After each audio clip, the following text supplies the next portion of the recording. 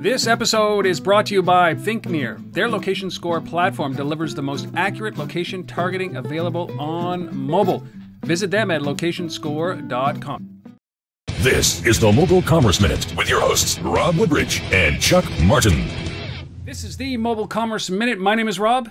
And my name is Chuck. Chuck, how does the Internet of Things marry with mobile commerce?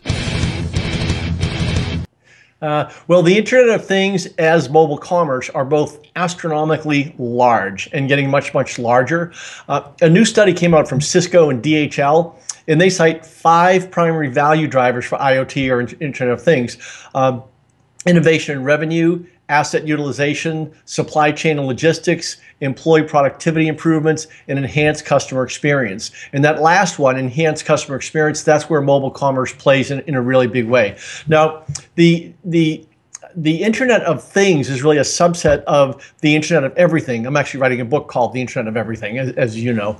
And I'm doing a lot of research on that right now. And it's really about leveraging things, basically links between people, technology, processes, and data to provide value to the person, to the consumer. That's sort of the goal of IoE or Internet of Everything.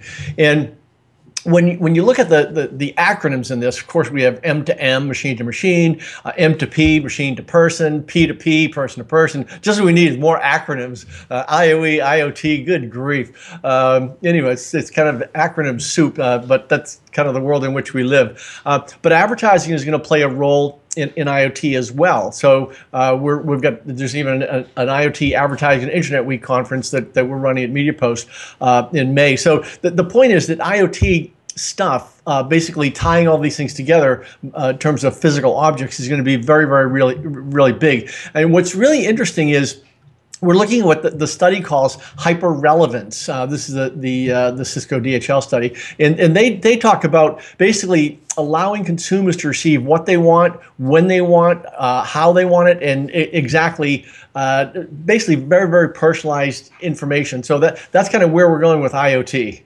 You know, one of the acronyms that we don't talk about often around IoT, maybe it's too early, is ROI. Is there such a thing at this moment, or are we still feeling our way?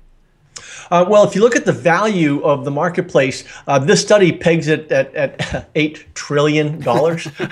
So that's sort of the big buried headline of the story here. An $8 trillion value in a few years from now. So companies are spending literally billions. IBM just a few weeks ago announced that it was going to invest $3 billion in an IoT division, essentially to take data from the cloud and deal with it in real time. Because right now, we're getting these masses of data, which is nothing compared to what we're going to have. And what really has to happen is that needs to get converted real time into insight.